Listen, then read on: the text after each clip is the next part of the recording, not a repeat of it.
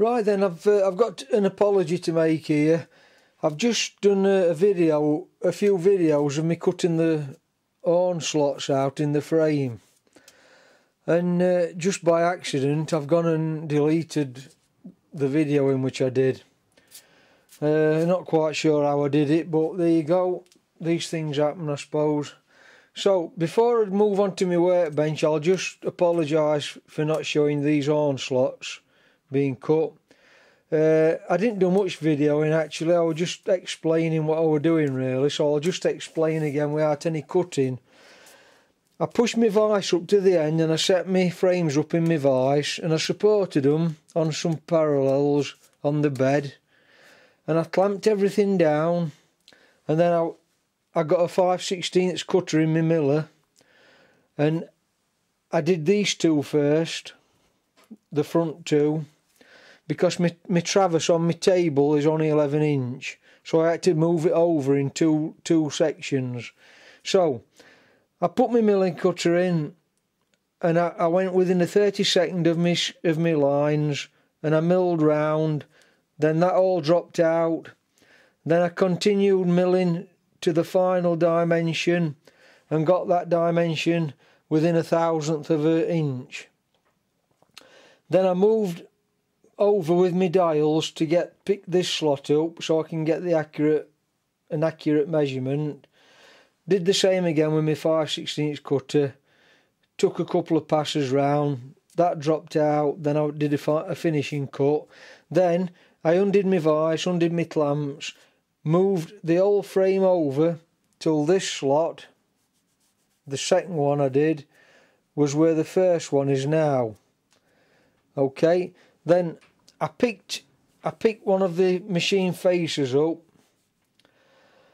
and then I moved over the same amount as I did the first time to pick my third slot up over here. So imagine that's over there now. I'll just move it just to show a bit of reality of what I did. So it was like that. So I picked this slot up which I'd machined, then I moved over and then I machined this slot exactly like I did the others, and I've got them all within a 1/1000 of an inch. Right, so if you've not got a milling machine, don't worry, you can either cut them out and file them, or use a milling attachment in your lathe and just do them individually like I've done, but you'd have to do them individually and do it that way. So don't worry about if you've not got a miller. My miller's not a fantastic miller, it's just a hobby, a basic hobby miller, and I have to shift things around on this anyway because it's fairly small, so it swings and roundabouts really. If you've got a lathe, put your vertical slide on and put your vice on, or clamp it to an angle plate, whatever, and then do it that way. So sorry about that, but so I just missed a little bit of milling off there. Yeah, so I've had a bit of a clean up now. I've come off my milling machine and cleaned down and cleaned my workbench down. So I've deburred everything. I've now got my slots cut for my horn guides. I've got me cut out there for my pony wheels at the rear, because I'm making an 06 2 version of a Sweet Pea, which is called a metre maid. Anybody that's a beginner like me might not understand some terminology, so I don't understand half on it yet. But the pony wheels are for the pony truck, where the pony truck sits at the back, and it's just a set of 2 wheels on a pivot point. So that's for my pony wheels. I'll just digress for 1 second. About 5 months back, I started my boiler for this Loco. I thought I'd do the boiler first and get the hard bit out of the way, because I've never done a boiler, and I thought if I can't succeed at that, then there's no point really continuing. But I've got my boiler finished now anyway. You can see that in a series of videos which I did. So I digress here. While I was doing my boiler, I made the stays for the boiler. Different length stays, various lengths. And when I come to put the boiler together to solder it, I couldn't find this stay. And everything I'd been working with were on my workbench, so I hadn't moved anything. I searched my garage high and low, hoovered all the floor up, checked over, could I like find this stay. I've just come to clean my workbench down from doing this milling job and this drilling job, and I looked on workbench and that just appeared from nowhere. So it's marvellous, isn't it?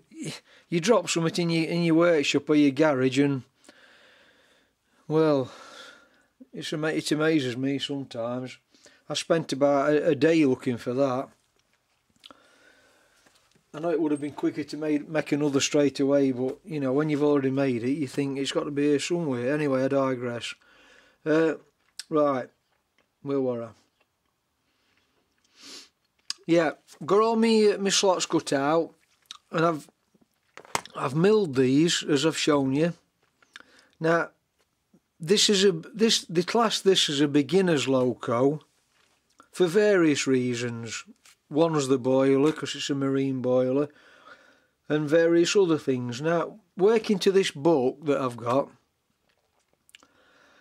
you can actually make this loco without a milling machine if you want. You just need a lathe and probably a milling attachment in your lathe, unless you're really good at filing. So you can manage without a miller. And just one example of that, another example besides the boiler, is when you come to make the horn guides.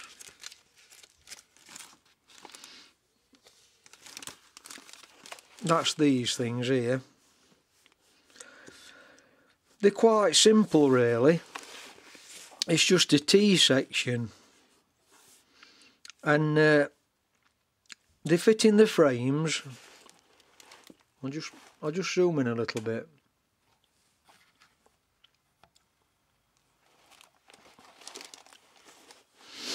They fit in the frames here, one on each side, so your axle box can run up and down on.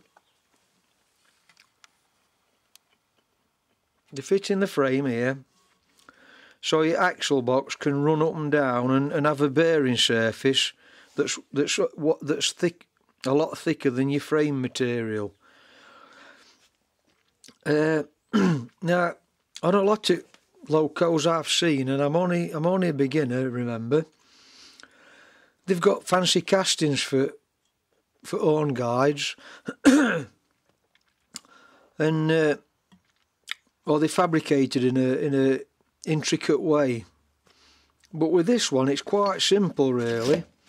It's just a T section, so you've just got to machine the T up, make sure that they're accurate, and rivet them on. And then when you've got the frames fitted together, I think it's good practice then to run a milling cutter down the faces again to make sure that everything's in line. But in this book, it just tells you to get your horn guide slots cut accurately, get your horn guides cut accurate, and then rivet them on. And using a square and a straight edge, make sure everything's in line. So it's quite simple in that respect. If you don't want to go to trouble of having a milling machine to mill everything up, make sure everything's in line. There's another thing about it being a beginner's loco, and it's just slipped my mind now. Just a minute. Oh right, yeah. The valve gear is on the outside of the frames. It's called a Hackworth valve gear, and that's I'm told, I don't know, I've not got experience, but I'm told that's another simple design on Loco, because your cylinders are going to fit on the outside.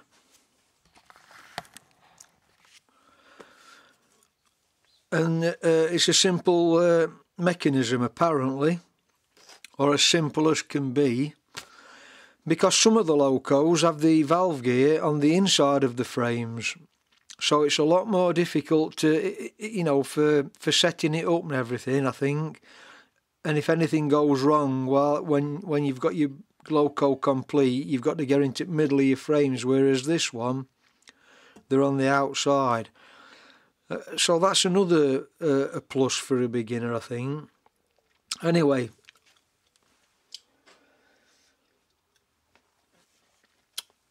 I've now got my frames completed, and I'm going to move on now to making the stretchers.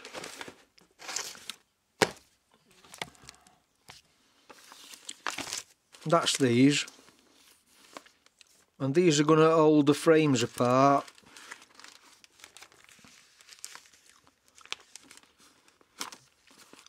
And give it all its structure, and the buffer beams on the end. So I'm going to make a start of them next, and I'm also going to make a start of the machining the horn guides up to the dimensions ready for slotting in here like that. Obviously there's a lot of material to come off this. I come by this casting, this cast iron casting in a box of bits I bought. I was prepared not to buy any castings. I was just going to fabricate and machine everything up fabricated, but I've got the castings for them, so I'm going to use them.